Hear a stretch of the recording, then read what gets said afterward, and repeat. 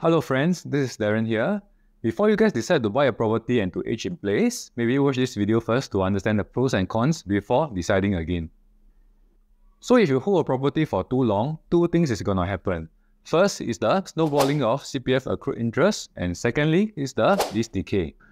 So firstly, for CPF accrued interest, it is a sum where you would have earned a 2.5% interest if you hadn't used your money in the OA to purchase your property.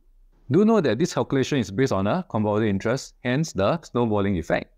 For those that held on to their property for an extended period of time, when they sell their property, there are chances where they need to use their cash proceeds to top back into their OA. This is what we call a negative sale.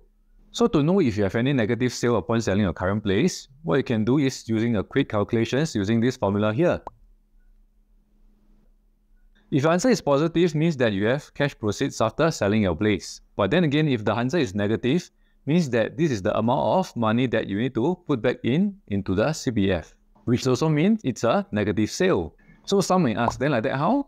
So if you happen to have a negative sale or do not know how to calculate, you can always drop me a DM or a text, then I can guide you along on how to calculate this value. Then at the same time, I'll also be analyzing your situation because everyone's situation is different. So secondly, I'm going to talk about lease decay.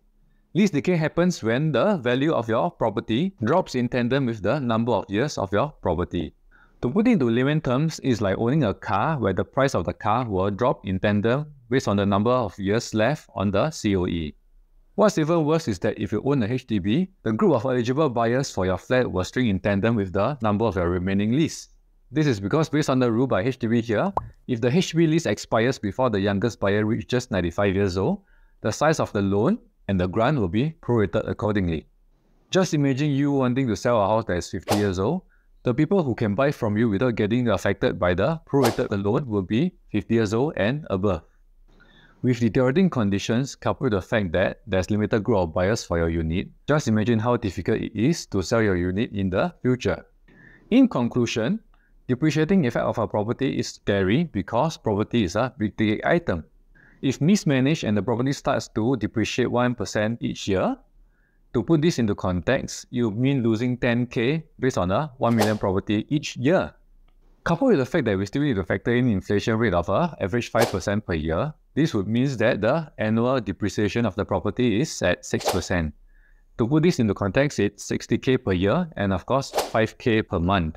This is the reason why homeowners move every 6 to 10 years.